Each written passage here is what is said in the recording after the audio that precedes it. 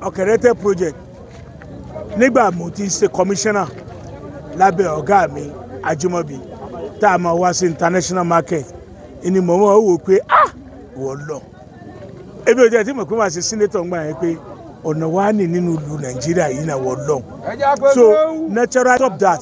àwọn wò pé wọ́n lọ kún ó jẹ́ kí a try as much as possible tí wọ́n bá lè open up ọ̀nà yìí that's àárín àwa àtọ̀gá wa àwa bí ẹ̀ẹ̀mejì àrò pé wọ́n rí partnership wọ́n dẹ̀ rí international support bá ọlọ́run ọ̀kadàrà títí tí ó fi lọ. ǹgbà mo á di senator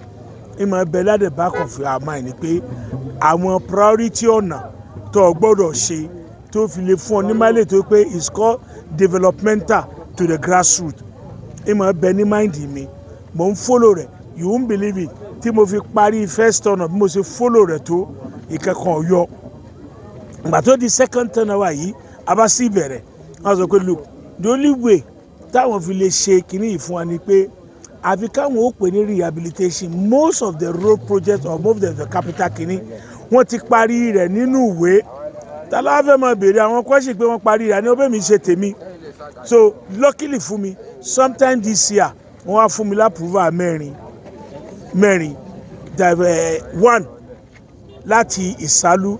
lọ sí Ìkọ̀rẹ̀kọ̀ jam wọ́n ti bẹ̀rẹ̀ yẹn wọ́n dẹ̀ ti parí ẹ̀ second one wọ́n fún mi láti l'Ógbómọ̀ṣọ́ Òkè Àdó road wọ́n fún mi ní Òkè Àdó road náà ní Ògbómọ̀ṣọ́ wọ́n ti parí ìyẹn náà ẹ̀kẹta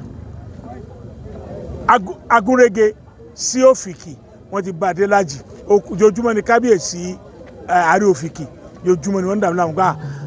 Buhari nígbà àfikún parí ìlàjì yòókù lágbára Ọlọ́run ràn wá lọ́tà lè parí ìlàjì yòókù ẹlẹ́ẹ̀kẹrin ilé tàìtà wa bẹ̀rẹ̀ lónìí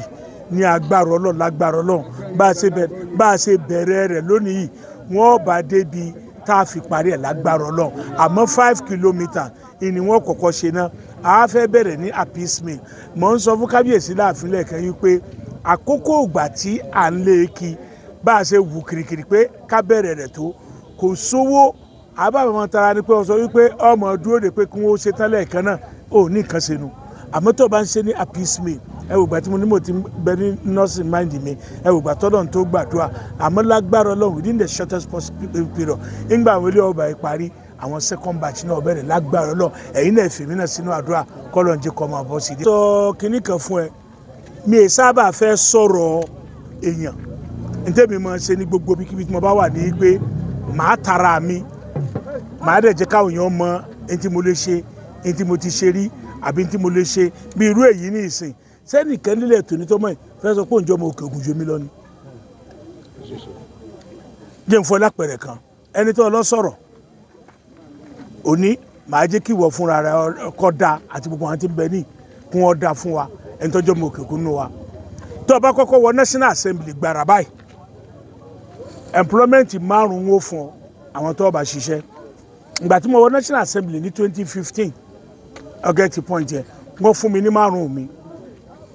mo pe àwọn tó jẹ́ tí wọ́n ràn mí lọ́tà àjọ ṣiṣẹ́ látòkè Ògùn pé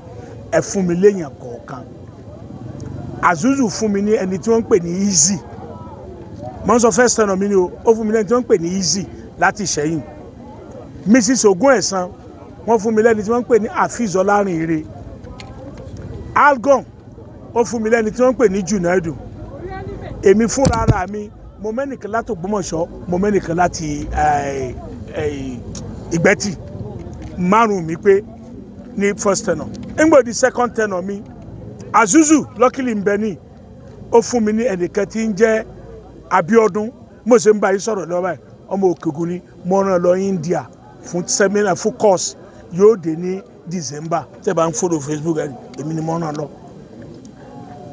ẹni tí Mr. Ogun Ẹ̀sán fún mi láti Ṣakí Hafiz Ọlárìnire mo retain rẹ̀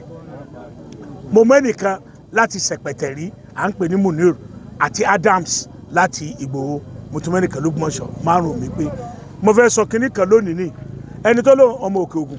sọ fún pé nínú 5 yẹn tí wọ́n fún wa ipe ká fi mú tó bá lè dáko èèyàn kan péré tó mú láti Ìṣẹ́yìn àbí láti Ìwájọ́wà àbí láti kájọlà àbí láti ṣèjúwájú tó mú employment letter wọn wá màá fún ní senator yẹn màá kó ń bẹ̀ fún màá dẹ̀ tó campaign fún màá fún tó èèyàn kẹ́pẹ́rẹ́ nínú márùn yẹn tọ́jọ́ mo Òkè-Ògùn wípé márùn tèmi tán fún mi o mo ti ẹ̀ mú èèyàn kan lókè Ògùn yàtọ̀ sí pé màá sọ pé mo withdraw fún màá tún campaign fún pé ẹni àkọ́kọ́ tó mú ọmọ Kogi ni ẹni èkejì tó mú ọmọ Benin ó wá mú méjì láti Èkó ẹnìkan péré tó mú látọ̀yọ́ state ọmọ Ọ̀yọ́ town ni ẹ̀ka máa bá mi sọ pé Òkè-Ògùn lọ́kàn ọ̀dẹ̀ lọ́mọ Òkè-Ògùn ni ọ́ mo challenge kó fún yín ní employment letter ipe òkè irọ́ ni ẹ̀gbọ́n mi pa àwọn tí mo mú rárá àrùn ni àbí méjì àbí mẹ́ta àbọ̀ kan péré ìpè ní sọ pé kògò ní constituency tó ń represent pé àkànfẹ́ sọ̀rọ̀ ní tí ẹ bá ṣe pé ọ̀tọ̀ mi ó ń bú èbú ọ̀sọ̀ individual I always decide to be focused. I don't discuss people, I discuss issue. Àmọ́ tá a bá tètè mẹ́ni tọ́jọ́ mọ Òkè-Ògùn láàrin wa kò ní dùn. For me, Senator Abdul Fatai Buhari, one of the major success in life tí ìlú fi lè dàgbàsókè road construction ni. The moment tó bá kọ́kọ́ parí road construction yìí Òkèlété fúnra rẹ̀ ni wọ́n mọ̀ lé kíní òkè ọmọ léyàn kí mọ́ ní ìsìn because it become a gold mine. Gold mine determination wa náà lọ́nà tá a fẹ́ fi lélẹ̀ ìlànà ká sí appeasement at that time ó ṣe lọ yóò wá tún attract international community tó bá rántí lẹ́ẹ̀kẹta wà láàfin kábíyèsí kọ́lọ́mbà lọ́rọ̀ ẹ̀mí wọ́n lo wọ́ọ̀dù kan wọ́n ní kódà àwọn kọ lẹ́tà sí ECOWAS kó fi lè wá bá wọn ṣe agẹ́tì pọ́ǹtì effort yìí is effort ẹ̀nìkan mọ́tò ọba rẹ̀ ni ti ń ṣe dáadáa tó dẹ̀ determine láti ṣe dáadáa ẹni mo fi ń dá Ọ̀rẹ́ TV lónìí lẹ́ẹ̀kan Rishi Sunak ọmọ India ni olóńgọ́fún UK lọ́ọ́ báyìí Sadiq Khan ọmọ India ni ó ní mayor London báyìí ilé ayé ti kọjá mbolo ti wá kílé kọ rẹ̀ what is 3C làwọn èèyàn ń lò lé ayé nìsín your competent capacity character. tó bá ti ní mẹ́tẹ̀ẹ̀ta people I repeat 3 things làwọn èèyàn ń lò lé ayé ló múra sí Sunak wọlé kìí sọmọ London kìí sọmọ UK character kí ni ìpìlẹ̀ rẹ ìwà wo ló ní ẹbí wo ló ní secondly your capacity can you do it are you capable and then the competency àwọn èèyàn ti lajú kọjá kẹ́ni kò dé kọ́ àmọ́ pé ó fi kíní kó wọn lóbi ọbẹ̀ jọ pẹ̀lú ẹ̀yin ọ̀dọ́ tẹ́ ẹ dúró yìí níbo bí yóò ti kọ́ it's not where you come from what you can do where you can do. Let me give you another example. Look at it. Just about 2 months ago I distributed 75 transformers. I'm now working towards the installation. Kò easy. Wọ́n sọ gbá mo ti lọ́nà yìí kì àmọ́ àwọn community kọ̀ọ̀kan bẹ tó pé wọ́n ṣe kíní kan tó ń pè ní self effort fúnra ara wọ́n lọ bẹ̀rẹ̀ wọ́n dáwó wọ́n wà á pè mí pé distinguish okùnrin bá àwọn bí mò ń fún 500 àwọn bí mò ń fún 1 million àmọ́ ẹni tó bá dúró yìí pé kémi nìkan 1.1 billion wọ́n fún mi tábì ṣe installation nírú owó yẹn ǹdẹ̀ni wá pàrọ̀ fún constituent mi however à ń ṣe processing yẹn lọ àwọn tó bá believe wípé we need to do it and I want to do it just to talk kóra wọn jọ senator ìpàpín báyìí ó kù 1 million ó kù 500 ó kù 2 kobo as a representative personal money I will also donate lágbára Ọlọ́run. iṣẹ́ yìí ọgẹ́ ti bọ̀ jẹ́ ẹni tó le jù ń bẹ̀ ilẹ̀ tá a ti ṣe yìí ọgẹ́ ti bọ̀ kò ní rówó rẹ̀ gbà tí ò parí kì í ṣe gbà kan tó kàn gbé wa somebody like me have to come and witness màá dẹ̀ bí kábíyèsí wọn ra àwọn olóyè wa pé ó ti ṣe 5 kìlómítà rẹ̀ ó dẹ̀ ṣe dáadáa so owó rẹ̀ lọ́wọ́ kọ́dà bọ́ parí ẹ̀ lọ́la tó bá láti ṣe thickness rẹ̀ tó mú to standard tá a dẹ̀ measure tó pé 5 kìlómítà wa kọ̀ọ̀kan wa àmọ́ tó bá ṣe ṣọ́díjọ́ ní sign fún dépò pé yóò fi rówó gbà that is it. orúkọ mi ọmọlúwàbí Abdul Fatai Buhari Ọ̀yọ́ North senatorial ní agbára Ọlọ́run dẹ̀ jẹ́ kí n wọlé pẹ̀lú àtìlẹ́yìn gbogbo yín ẹ ṣé. Ọlọ́run ọjàdùn àwọn ọgbà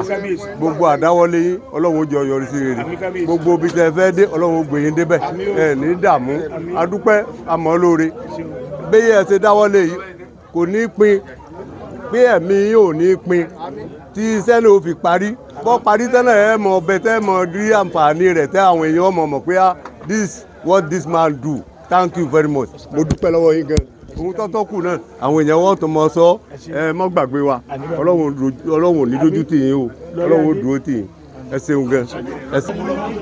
ẹ̀yin ni mo ń búbọ̀ mo nílẹ̀ yìí náà.